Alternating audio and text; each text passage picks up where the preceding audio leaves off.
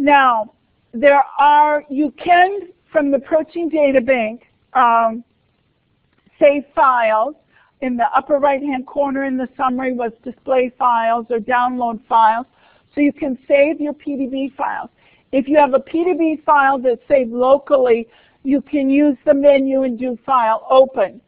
Now, if you want to retrieve over the internet, the Windows versions have a plug-in which you can use the PDB loader service to load to BCJ. Both the Mac, PyMOL, and the Windows, you can do a fetch. And that's actually what we're going to do today, is we're going to fetch to BCJ. So I want everybody to type this command here, fetch to BCJ.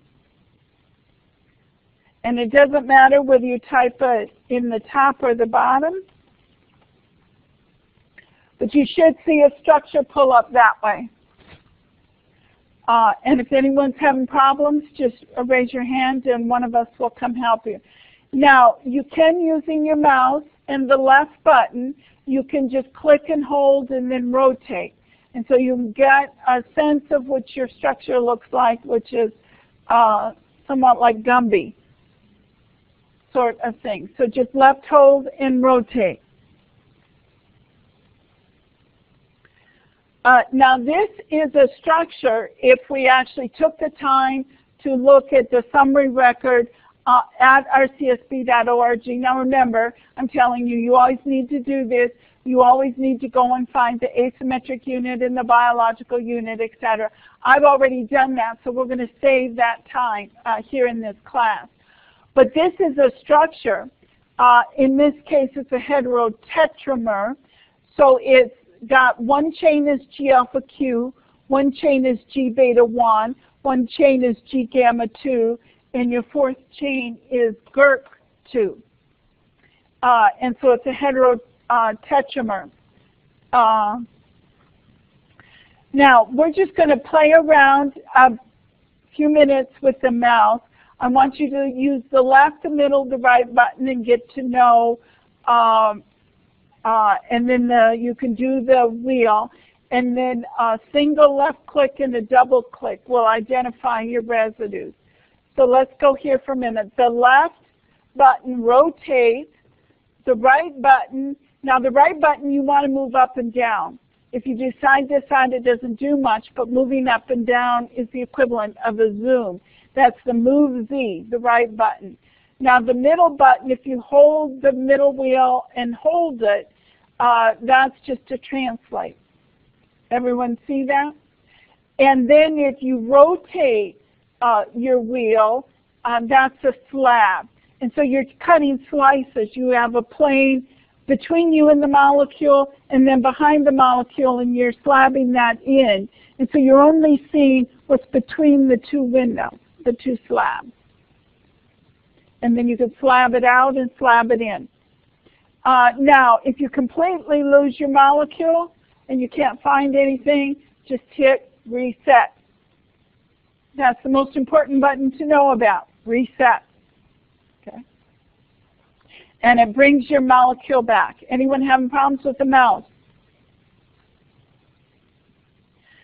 Now, if you're actually, you can zoom in, and then let's zoom in quite a bit. I can click on a residue. In the tickle window at the top, it's telling you that's object to BCJ slash, and then there's two slashes, and then a chain name A slash residue glue, the residue name and the residue number 167 slash, and the atom name OE2. So that's an oxygen in the epsilon position, and there's two atoms in the epsilon position, 1 and 2. This is epsilon 2 position. And so that's the atom I clicked on. That's the residue name there. Now, one thing I did not point out is here up at the top, if we were to reinitialize, all you would have is an object all, and you have A, S, H, L, and C. The A is actions, S for show, H for hide, L for label, and C for color. When we fetched to BCJ, we had another line come in. That's an object line to BCJ. If we're to fetch another file now, that's going to pop up with its own object line. Each object has its own buttons, ASHLC, action, show, hide, label, and color.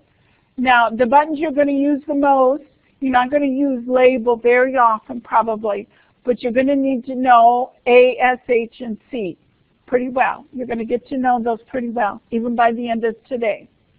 But those are your object buttons. Or in this case, we have a selection because I clicked on this residue and it's highlighted in pink. So we have a generic selection that popped up with its own buttons, A, S, H, L, C. So if you click on something, now if I click on something else, it's going into that selection also. And that's a glue 551, etc. I already have talked about the amino acid side chains, the beta, gamma, delta, epsilon, beta positions. Now we're going to play around with show and hide and color by chain. So let's come back to PyMOL. And I'm going to zoom back out. I'll hit reset. Now for this selection, generic selection under actions, I'm going to delete it so that I'm back to just the starting confirmation to BCJ. Now, one thing I'm going to do, I'm going to come over here to S. We're showing lines right now. And actually, if I zoom in, you'll notice that those lines are colored differently. So the carbons are colored green, your first structure in. By default, the carbons are colored green. The oxygens are colored red, and the nitrogens are colored blue. And sulfurs are colored yellow. So you have sulfurs in a methionine and a cysteine. Here is, this is a cysteine. You can see the sulfur, the yellow at the end. Everybody see that? So those are the different colors. So that default coloring scheme is color by atom type. Oxygen's red, nitrogen's blue, and then the color of your carbon varies. We're going to come over here to S. We're going to show, right now we're showing lines. We can show sticks. That comes up a little thicker. And we can show ribbon, which you really can't see here. I'll show you that in a minute. But you can show cartoon. Now you'll notice that we just keep adding more things to the image. Nothing really goes away. We're not replacing anything. We're just adding more things, and we're doing it for the entire structure. So if we want to hide something, we can go to H, and we can hide the lines, and we can hide the sticks. And we're going to hide the ribbon for a minute. And you'll see the cartoon there. So that's a pretty weird looking molecule that you see there. Everybody get to this type of display? Anyone having problems?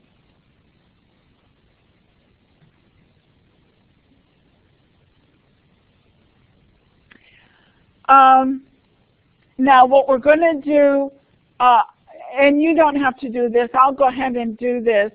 I'm going to hide the cartoon and I'm going to show the ribbon. The ribbon is kind of like a cartoon, except it's going just from C alpha atom to C alpha atom. But it doesn't have the visual information that's contained in the cartoon. So now I'm going to hide the ribbon. Most often you're going to see a cartoon. Most figures have a cartoon-like display in them. And that's what you'll see here. Looking at this, though, we know we have 4 molecules, but we can't tell where the beginning and ending of the 4 different polymer chains are. So if we're going to identify this, we're going to come over here to the C for color, and I'm going to click on that. Now, I can color by element.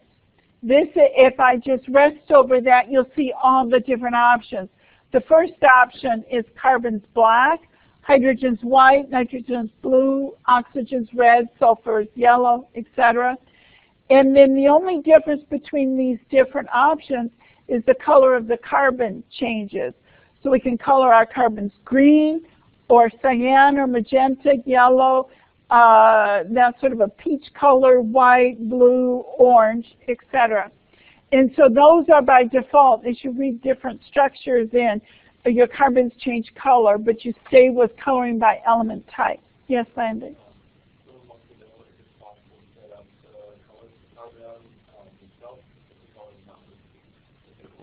Yes, it is. You can do that by typing a command. And so there's a set color command, and you have to give your, you set color to a particular color, and then you give a criteria for element C for carbon. Yeah.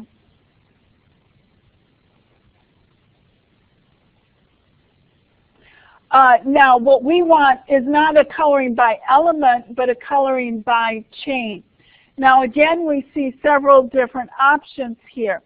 So if we select by chain, we're going to color the 4 different molecules a different color because we have a heterotetramer. So each chain is going to have a different color.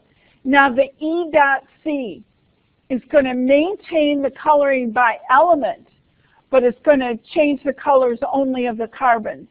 So chain A will be green, chain B will be cyan, chain C will be magenta, and chain D will be yellow.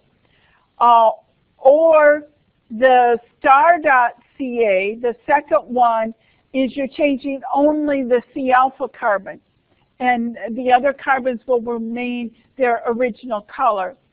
Now, if you do the third option, which is the option we're going to take by chain, you're changing all atoms, including oxygens and sulfurs and nitrogens. You're changing all to the same color. So we're going to say by chain. And you should see 4 colors show up on your window now. Now, the green is 1 molecule. Cyan is the next chain. Magenta is the 3rd chain. And yellow is the 4th chain. Everyone see that? So if you were just looking, that might not be where you would put the molecular boundaries just by looking at the structure itself. So this gives you a really quick indication about where those structures are. And actually what we have is we have GERK2 in green, and it's bound to a G protein. Now the G protein consists of 3 subunits. The G alpha, in this case it's a G alpha Q in yellow. The Q is a particular isoform of G alpha. The G beta in cyan and the G gamma in magenta. Now, in the off state of signaling, the G alpha sits on top of the G beta gamma. In the on state of signaling, those subunits separate, and G alpha comes over here and signals, and beta gamma comes over there and signals. But beta is not stable without gamma, so those never really separate.